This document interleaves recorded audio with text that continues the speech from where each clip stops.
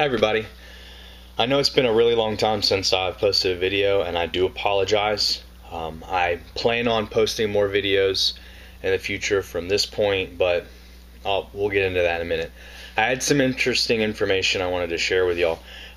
For anybody that follows the Get Limitless blog, you might recall a couple months back I had posted a blog on a study that was done. Basically, scientists figured out a way to get the brain to encode information into long-term memory within minutes. The study was fascinating. And at the time that I learned about it, I thought it was really cool, but I didn't realize how awesome it was until I reread it and kind of really paid attention. Basically what these guys did was they took groups of students, a few hundred I believe, and they split them up. What happened was the results of the study revealed that 60 minutes of instruction, a grand total of 90 minutes of time using this method, actually was just as effective, and in some cases, according to the testing done, more effective than 4 months of traditional instruction from a teacher in school. Basically, what the method is you take 20 minutes of condensed material, highly condensed material, maybe 4 months worth of information, compacted into 20 minutes.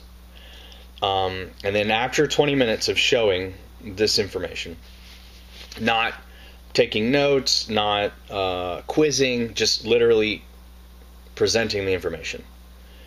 Then you do 10 minutes of a complete other activity, preferably physical, something that will not activate really any part of the brain that was activated during the learning of the lesson. Come back to the lesson, 20 more minutes of condensed material, not necessarily new material, but presented in a different way, a continuation of the same material that you were just learning.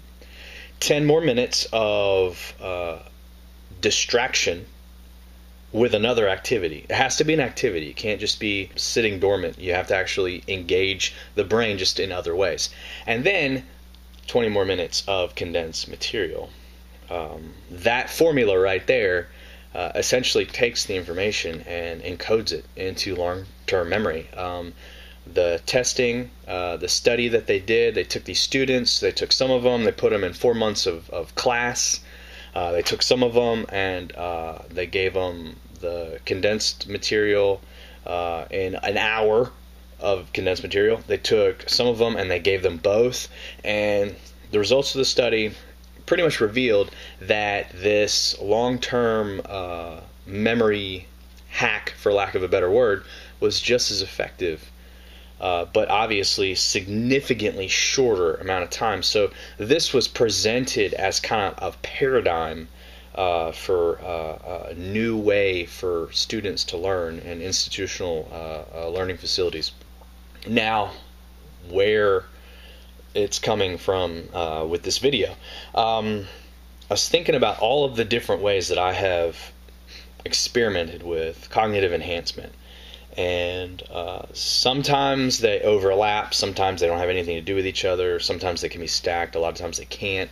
They affect the brain in different ways. But I thought about tDCS specifically, how I have learned, and others who have experimented with it have learned. Essentially what tDCS does is cuts the learning curve. It activates neural pathways and gets neurons firing, and I guess the increased activity in the brain just causes you to make less mistakes, gets you to the skill level or knowledge retention faster. However, the mechanism that tDCS uses, it doesn't sound like it would interfere in any way with this particular brain hack. So if you combine the two, you come up with what I like to call the super learning formula. Essentially what I'm suggesting is that you take a tDCS session and then expose yourself to condensed novel information that you're obviously going to be taking on the learning of, and then follow the experimental guidelines. 10 minutes of activity of some kind, boxing, dancing, something physical, takes your mind away from what you were just learning. Come back and learn 20 minutes. So one tDCS session, and then within the time frame of 20 minutes of learning, 10 minutes of activity, 20 minutes of learning, 10 minutes of activity, 20 minutes of learning. So a grand total of 90 minutes, you could potentially increase your learning capabilities by a tremendous amount. And I want to experiment with this so bad, but right now my schedule will not allow it. I do not have 90 minutes a day or even 90 minutes a week to give to any project. But I wanted to present this information so that those of you who have been following my experiments or who have taken on experiments of your own can know about it and maybe try it. I would love for somebody to try this, and if you'd be willing to share your data with me, that would be fantastic. Just to see the accelerated results that somebody would get utilizing these two amazing methods of cognitive enhancement. So that's what I came on here to present. I will include a link to the study in the underbar and a link to an article that I plan on writing about it, just detailing things more in print for those of you who learn better by reading, like me. Beyond that, I know I don't mention it a lot, but I'm sure most of you know that I have a blog. GetLimitless.com is my website. There's a blog on there. Maybe you've been to it before.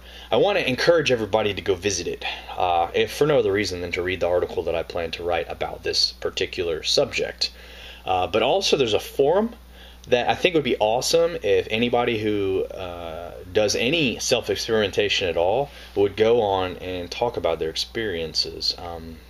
Because that's the reason why I created the forum, so people could talk about these things and learn from each other. So just kind of wanted to add a little shameless plug at the bottom of this video.